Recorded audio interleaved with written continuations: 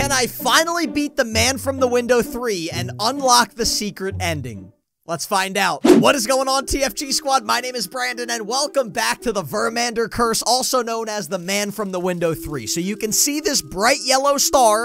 That means I unlocked the bad ending. Now I want to see if I can beat the game and get the good ending. So basically, every hour, the demon attacks me in more and more ways. So let's... Oh... The axolotl is here now. Okay, so let's close the window. Let's talk to her. Tammy sits happily humming to herself. Okay, so far, I don't have to do anything with her. If you want to see more Man from the Window videos on this channel, hit that like button and subscribe right now. All right, here's the octopus lady. Does she need anything? I'm tired. On work? Sleep for a minute, then hand. Caught. You fell asleep at work, and that's how the hand got like that? Yes. Oh, you poor thing. Well, at least try to get some rest while you're here, all right? I don't know how the nurse knew what she was saying, but she did. All right, let's move on. Nobody in here. Where's my main man? Where's the guy and his wife that I accidentally killed last time, and that's why I got the bad ending? Yep, here's the ugly son of a nutcracker. All right, so he, like, fell off. Oh, man. Lang Boyd. This guy looks evil, but he's actually kind of a nice guy. I know. The kids, Lang, did you even think about them? Their little heads are probably worried sick by now. Okay, so if you guys didn't see part 1, Lang was trying to clean the gutters in his house to save money, and he fell off the roof and injured himself. So you guys were telling me if I want to unlock the secret good ending in the game, I have to have a perfect run. I can't die, and none of my patients can die, and if I do that, I get the secret ending? At least I think so. The time was 11 p.m. All the windows had been closed, and then it arrived. Okay, so I think I got through the first hour. The first, like, 2 or 3 hours are pretty easy. Here's what's gonna happen next. The demon will try to draw power from any lights it can gain access to. You'll know it's inside a room to siphon power when the lights start flickering. Oh, so it's a different order. Last time it was like window first, then TV. Now I'm gonna have to write this down. When it happens, you'll need to enter the room, close the door, and shut your eyes for a few seconds. Okay, this one's easy. The other thing that I didn't do last time, I didn't talk with my patients every night. And if you don't do that, you run... What is she doing? Hey, axolotl lady, go back to your room. Hey, there's some lady in the mirror looking at me. Tammy, that's you! Apparently, axolotls are not very smart. Let's go room 3. Let's talk to the strange octopus lady that doesn't really speak English. Hurting is again? Anything do? Please. Okay, so I think I need to get her pain medication. I think she said she's in pain. Madam, I've brought you your scheduled. I think it's scheduled. Your scheduled pain medication. Yes, good. If we look at the clock, time goes by faster and we should be good. The time was 12 a.m. All the windows had been closed. None of the lights have been left flickering, and then it arrived. Okay, I think so far so gooey. I'm gonna watch. Just because it's kind of cool and also kind of creepy when the demon comes. Let's see if he runs his face right into the wall again. 3, 2, 1.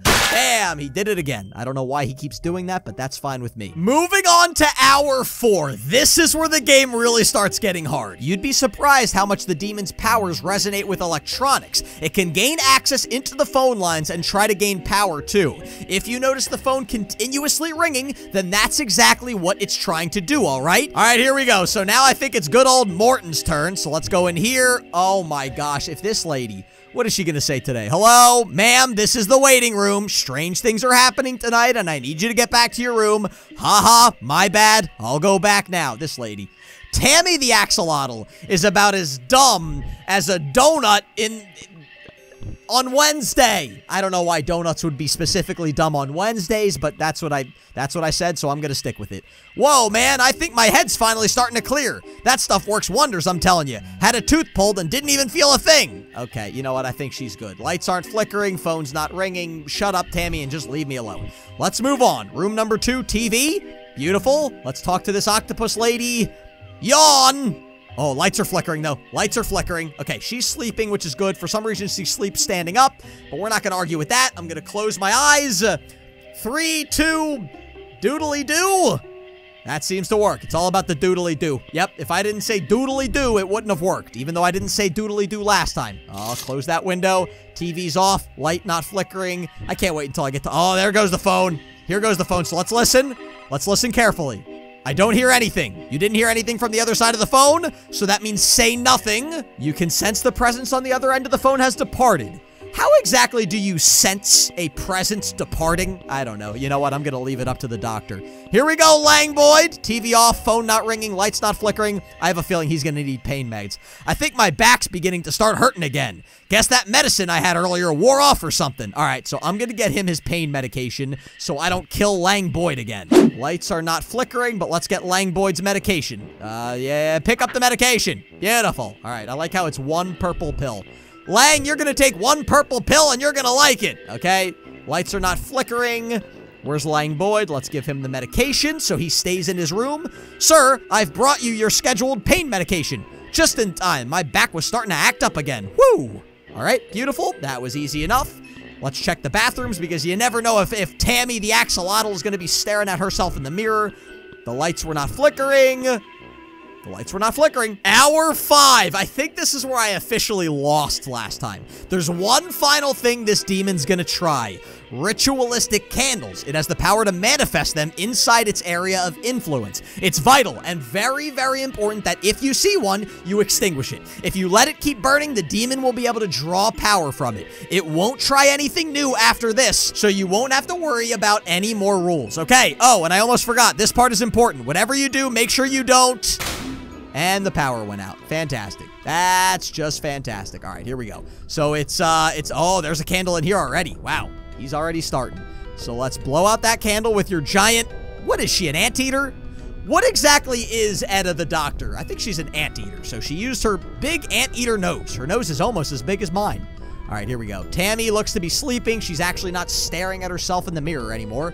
TV's off, lights not flickering. Everything. Oh, I saw him. I saw him. I definitely saw him. Okay, TV is on.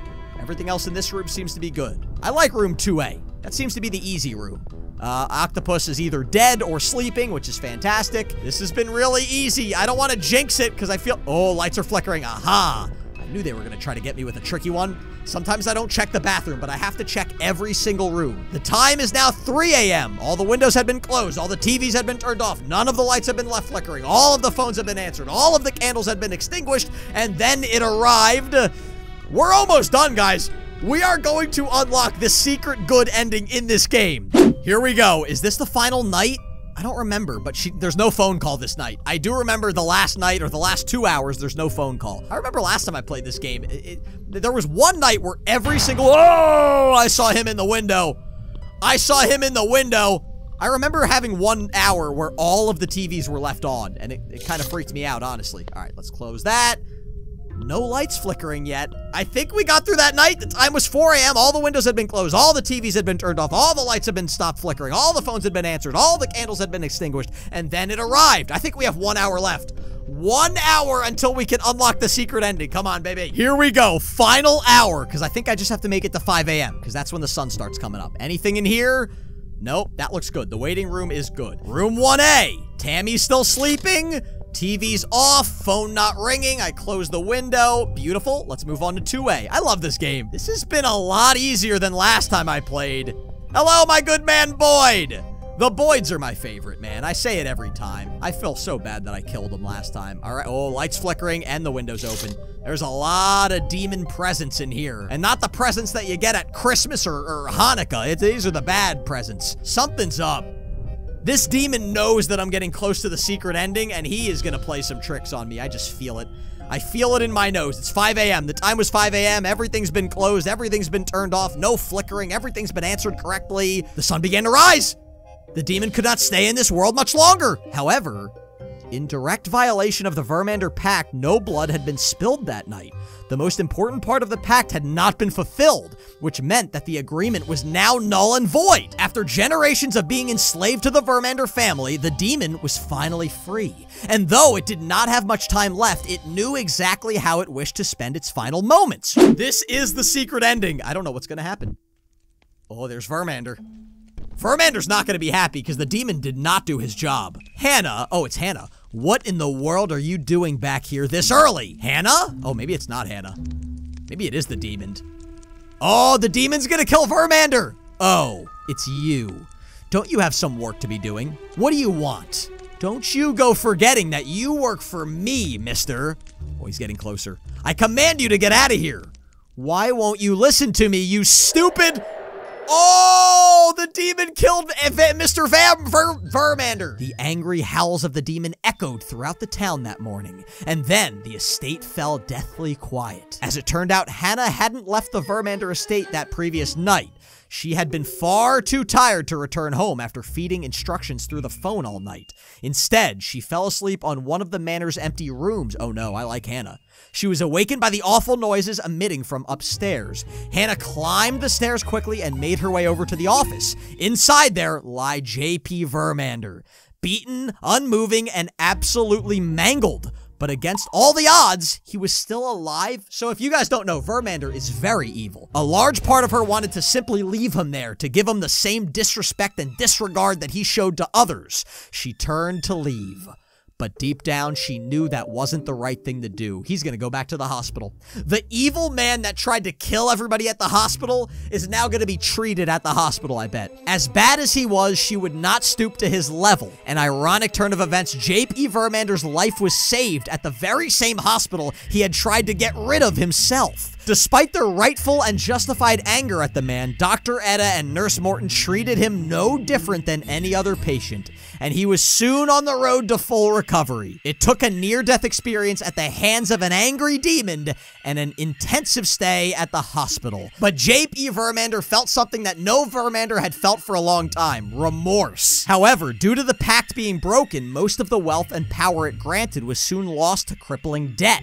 With no other options, J.P. sold off his estate and assets to pay his dues. As a sign of goodwill, Dr. Etta let him stay in one of their vacant rooms until he could get back on his feet. He's currently working as a food delivery driver, making ends meet, and he wasn't qualified for anything else. Though he does miss his money and his old lifestyle, in the end, he's just thankful to still be alive. Wow! We actually made Vermander a good guy. Yes, and now I have all 3 stars. That was awesome. Make sure you guys check out my other YouTube channel. It's called TFG Vlogs, and I will see all of you in the next video.